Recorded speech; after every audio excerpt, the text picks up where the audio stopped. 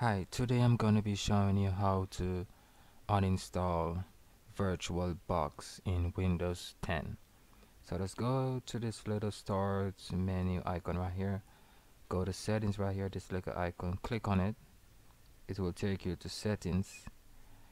Now this window will pop up with all the options in settings. Then what you want to do is click on apps. I'm going to click on apps right over here. Click on apps, then it will pop up all the application that is installed on your computer. So right here is the list. Now what you want to do is scroll down until you find Oracle VirtualBox. So scroll,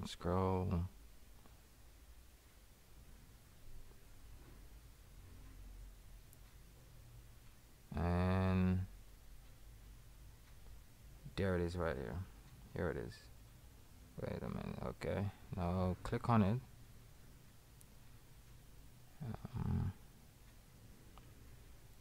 You have modify, uninstall. You want to click on uninstall. Yes. Click on uninstall.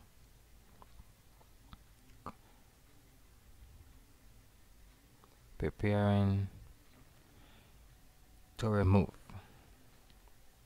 Basically the same as uninstall. So wait on it to load.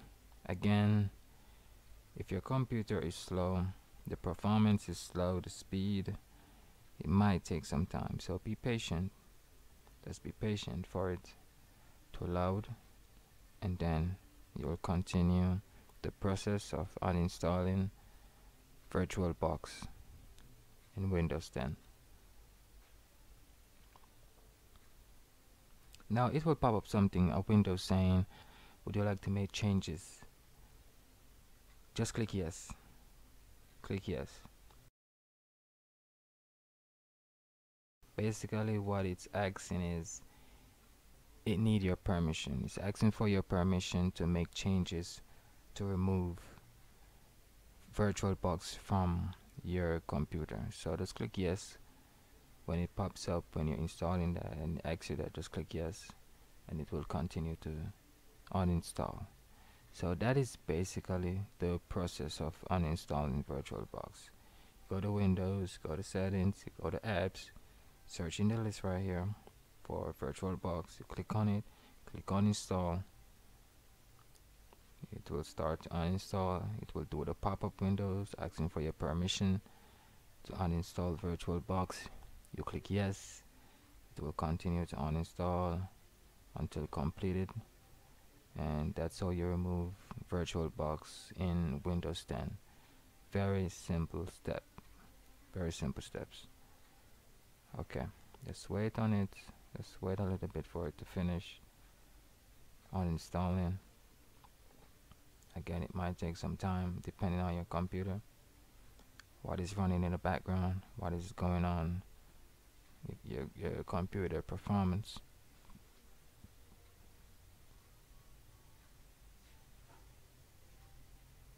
Okay, finish installing. It's gone. It's removed from the list. Now what I want to do is just close this. As you can see, it's gone. Just close this. Now it's also gone from the desktop because you uninstalled it. I refresh, it's gone. Now I want to show you something, that what if your start menu at the little corner right there is not working? Something happened to your Windows, it's malfunctioning. You click on it, it's not opening the start menu. What you can do is, you can just go to this PC, my PC, whatever, this little icon right here. You name it, click on this PC, my PC, click properties. It will pop up this window showing you information about your computer there and there. What you want to do is click on control panel at the top. It will take you to basically settings with a basic layout. Click on, you have programs, you have click uninstall, that option right there, and then you can see it popped up the same thing. It's just more basic, nothing fancy. So this is the second way you can find and uninstall if the start menu is not working. So that's it. Very easy, simple step. Thanks for watching. Please like and subscribe.